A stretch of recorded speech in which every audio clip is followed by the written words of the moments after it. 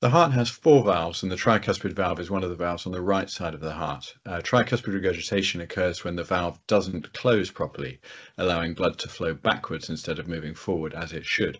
And this is because the leaflets don't meet in the middle, creating a leak.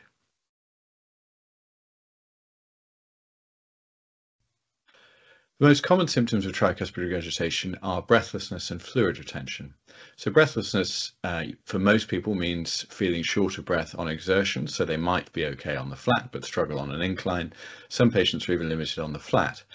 For other patients, it may not feel like overt breathlessness, but they may find that they're reducing their activity to avoid symptoms without realizing that they're compensating for what are really quite debilitating symptoms. The other main symptom is fluid retention, and that often manifests as swollen ankles, but it can also be a swollen abdomen, a feeling of fullness or congestion, and also weight gain due to a buildup of fluid. For other people, the symptoms are less easy to describe, and the most common other symptom that people mention is fatigue, so feeling more worn out than you would expect to. Quite a good way of thinking about it is thinking about how you are now compared with how you were a year ago and thinking how that's changed.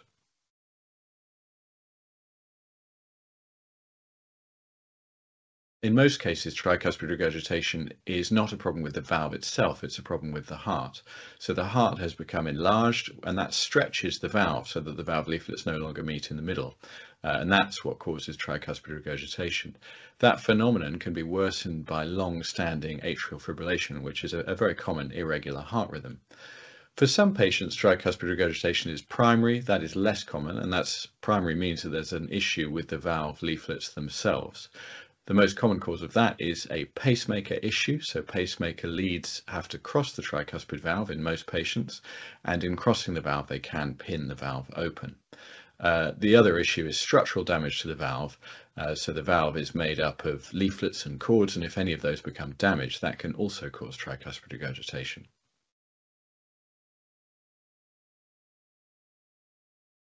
Tricuspid regurgitation is usually diagnosed by recognizing symptoms such as breathlessness and fluid retention. Another sign that patients often comment on, and doctors may see as well, is prominent pulsatile veins in the neck. The mainstay for diagnosis of tricuspid regurgitation is an echocardiogram, so that's an ultrasound scan of the heart, and that allows us to see tricuspid regurgitation, understand the mechanism of it, and also measure the severity.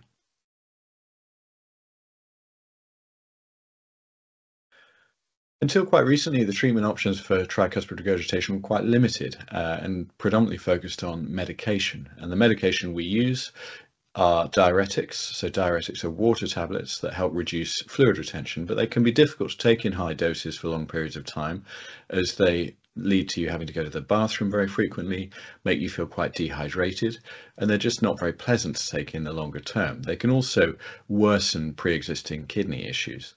The other option for some patients is open heart surgery, but for many patients, the risks of surgery are quite significant, particularly where patients have multiple other medical problems or are at the older end of the spectrum.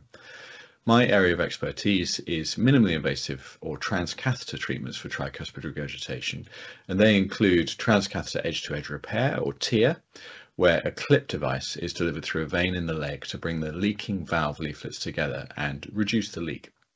The other option we now have is transcatheter tricuspid valve replacement, where we put a new tricuspid valve inside the existing valve to take over the work of the valve, and we also do that through one of the veins in the leg.